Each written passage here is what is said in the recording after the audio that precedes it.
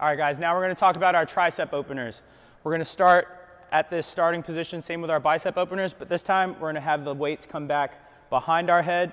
Same thing, we want to control the weights nice and slow until we get that big stretch as far as we can go, and then a nice big squeeze on the way up.